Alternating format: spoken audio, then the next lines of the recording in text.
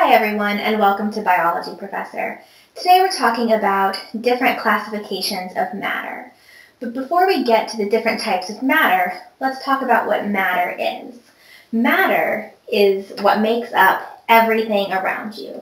It is defined as anything that has mass and occupies space. Now, broadly, matter can be broken down into two different subdivisions.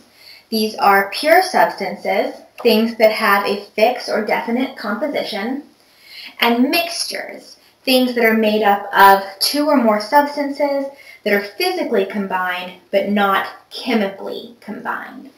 First, let's talk about pure substances, which can be further subdivided into two types, elements and compounds. Elements are made up of one type of atom. So these are things I'm sure you've heard of, things like gold, silver, hydrogen, helium, sodium, fluorine, oxygen, chlorine, titanium. These are all examples of elements. Everything that you see on the periodic table is an element. Compounds, on the other hand, are things that are made of two types of atoms in the same proportion.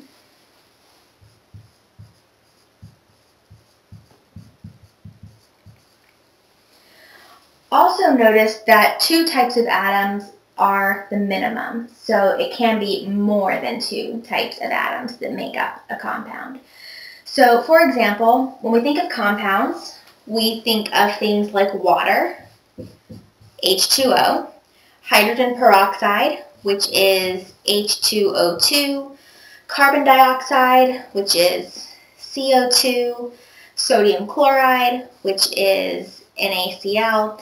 These are all examples of compounds that are made up of two or more types of atoms in the same proportion. That is, every single water molecule has two hydrogens and one oxygen. Every single molecule of hydrogen peroxide has two hydrogens and two oxygens. And so the components that are making up these compounds, note that these are elements. So, for example, hydrogen, oxygen, carbon, sodium, chlorine, these are all elements that make up compounds. Now let's go back to talking about mixtures.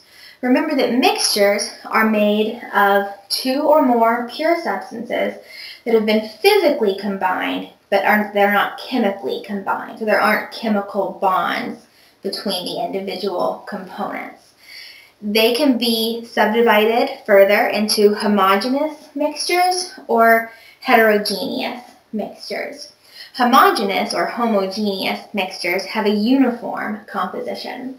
This includes things like the saline solution that you may put your contacts in at night.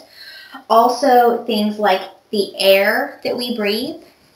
So saline solution is made of sodium chloride and water, but in a uniform composition. This means that the sodium chloride is dissolved in the water, and just in looking at the saline solution, you cannot distinguish those two different components.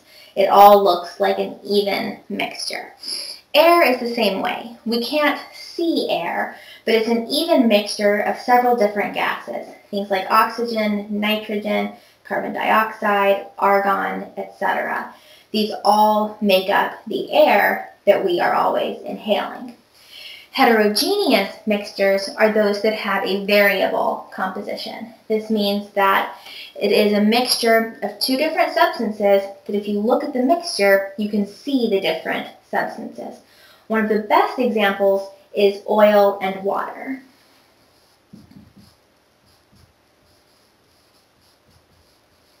So if you mix oil and water together, they tend to clump into bits of oil or water.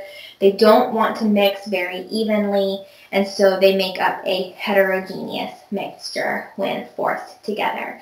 Another example of a heterogeneous mixture is salt water.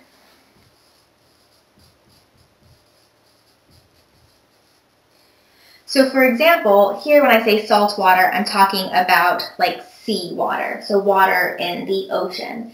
If you take a cupful of water from the ocean, from the beach, it's going to contain water, it's going to contain sand, it's going to contain different kinds of salt, different kinds of debris, broken up shells, etc.